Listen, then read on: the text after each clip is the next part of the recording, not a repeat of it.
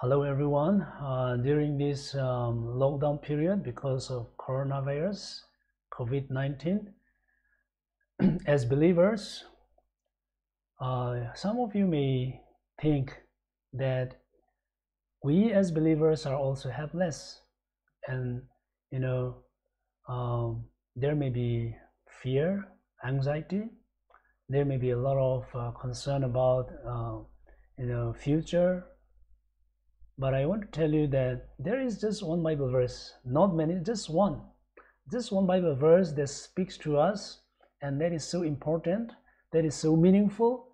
And just one Bible verse, understanding this Bible verse and responding to it, believers have responsibility. This one Bible verse can change our perspective on this lockdown and what we must do during this period of time. What is that Bible verse? I want to tell you that that one Bible verse is from 2 Chronicles chapter 7 verse 14. Let's read together. If my people who are called by my name will humble themselves and pray and seek my face and turn from their wicked ways, then I will hear from heaven and I will forgive their sin and will heal their land. Amen. The Lord said, if his people who are called by his name humble themselves and pray and seek his face and turn from their wicked ways. Remember, there are 4 elements here. In fact, this word, of course, this is the word spoken to King Solomon as they dedicated the beautiful temple of God. King Solomon constructed the beautiful temple of God and dedicated. The word of the Lord came to King Solomon and he spoke this. However, this is also so relevant to us. It's also, it's for us as well. And so, as the Lord was in fact telling them that what is the responsibility? We are not insignificant. We are not helpless. In fact, our role is so important, and what we do, the healing of the land, hangs on how believers are going to respond to the this kind of pandemic, epidemic of this magnitude, of this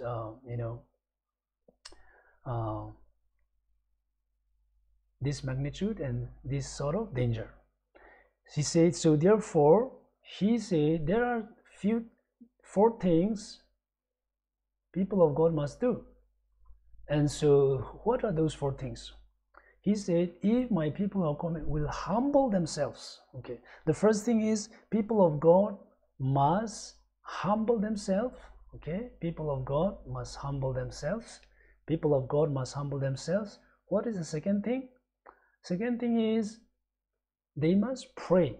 Okay, they must humble themselves, they must pray, and what? They must seek the face of God. So what is humbleness? This is not simply seeking God, but simply falling at his feet and say, Lord, we are helpless, but we know that I lift up my eyes to the hills. Where does my help come from? My help comes from the Lord, the maker of heaven and earth. Therefore, we look up to you. As we pray, as we call on God and say, seek my face. Seeking here is really seeking with all our hearts, with all our mind, with all our strength. It's not just seeking for the sake of seeking per se, but seeking with seriousness. And is that enough? Since we sought to the Lord, since we have been seeking the Lord will just answer us? No, not yet. There is the next element, which is turn from their wicked ways. The Lord gives so importance to turning. What is turning from our wicked ways? This is repentance. People, there are There are so many things we need to repent. There are so many things we have ignored. There are in so many ways we have hurt God. And therefore, God wants us to call Him and repent. So it is very dangerous that we may be calling God without repentance. If we are not repenting and we are not turning from our wicked ways and turn towards God, our prayers will not be answered. We need to turn from our wicked ways. In other, we need to repent and turn to God.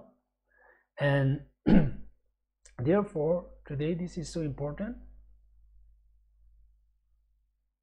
There are so many sins we ignore, and we don't need anything about it. You know very well, and I know very well, this is a time for us to repent and turn from our wicked ways. And God will surely, therefore, when we do that, God has already promised. What did He promise? He said He will hear us from heaven. He will hear from heaven. The next thing He's going to do is He will forgive our sin, and He will heal our land. Hallelujah. The Lord has promised that He will do these things for us. What? He will hear, He will forgive, and He will heal our land. So during this period, during this lockdown period, I hope that we can humbly, first thing we need to do is we must humble. The second thing we need to do is pray humbly, seek humbly, and we must purge the sins from our lives. And that is the way God will hear us.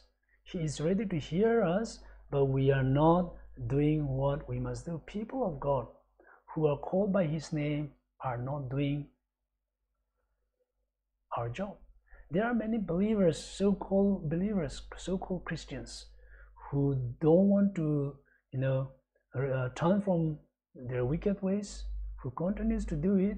Yes, this is a time. Why God has not brought punishment on us? He loves us.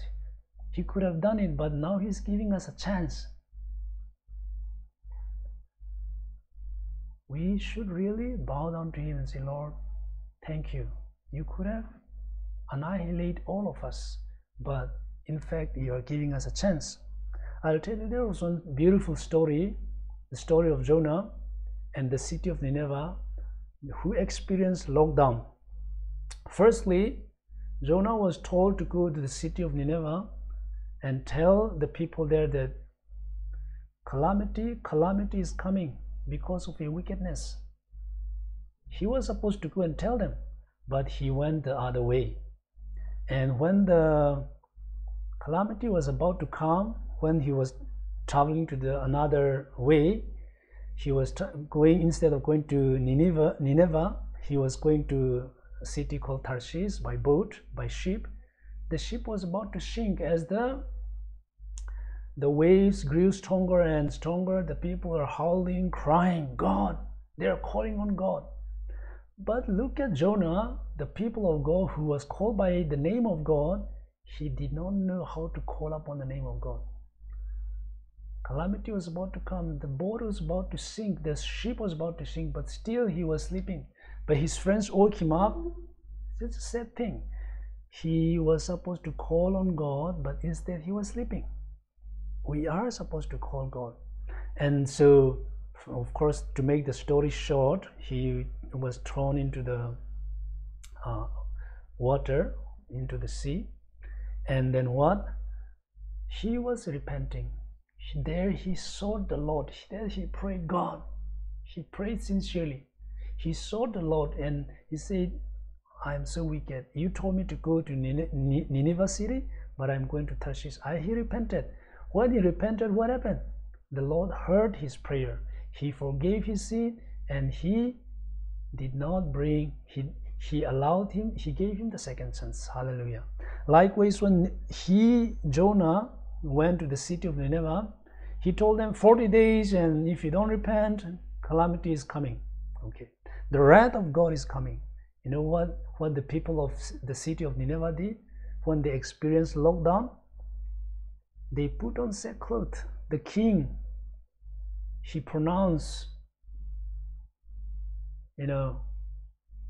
he called upon his people, everyone, slave, men, women, children, everyone, even animals, everyone. They put on sackcloth, they fasted, they repented, they prayed, they called on God, they sought the Lord, and in fact they turned from their wicked ways.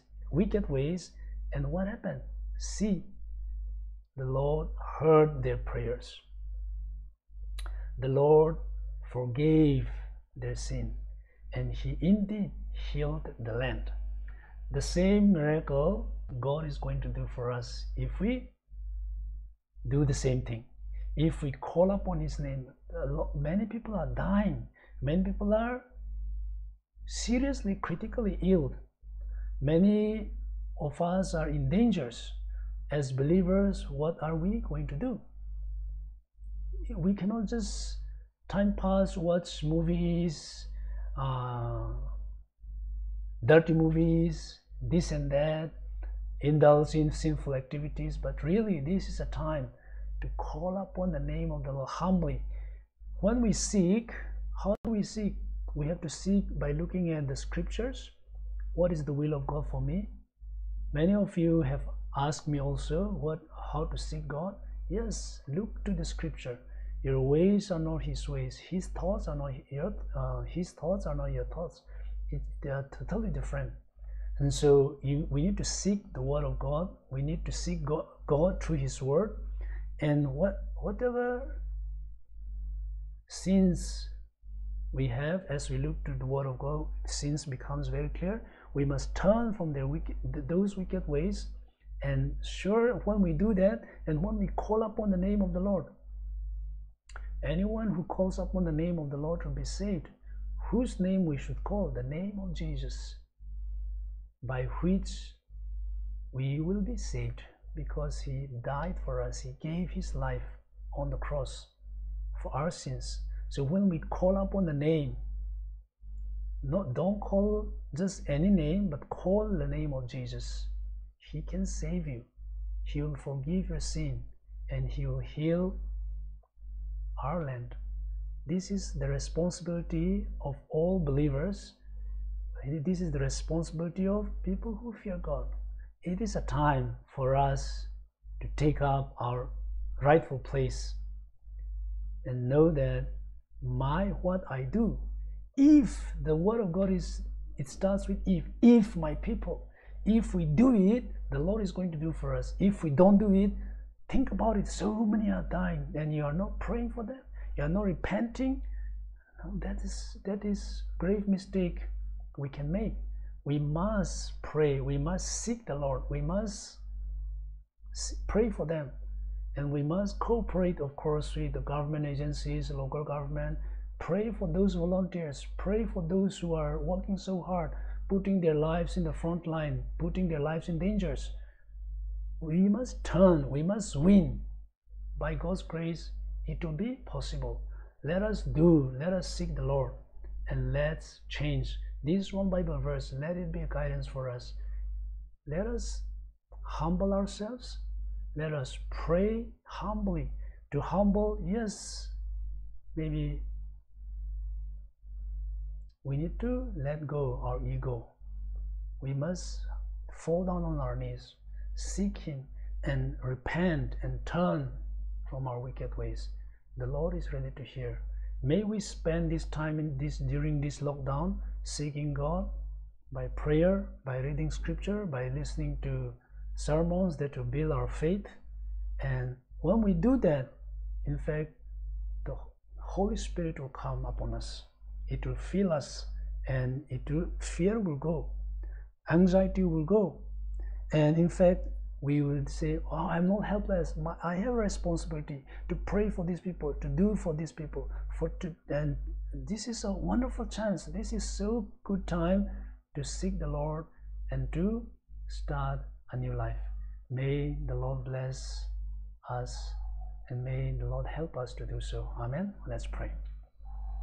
Almighty gracious Heavenly Father, we want to thank you, we want to praise you, we want to give glory to your name. Lord, for this wonderful time you have given us to look at your word. Father, we live in an extraordinary time. Oh Lord, the whole world, so many places are under lockdown, including our country. Father, at this time, there is one Bible verse that speaks to us very, very strongly, and it is very telling, Lord, that we must seek you. Lord, we repent our wickedness. I also, as personally, Lord, I repent all my wickedness, my sinful nature. Please forgive me. Likewise, please forgive the sins of the people.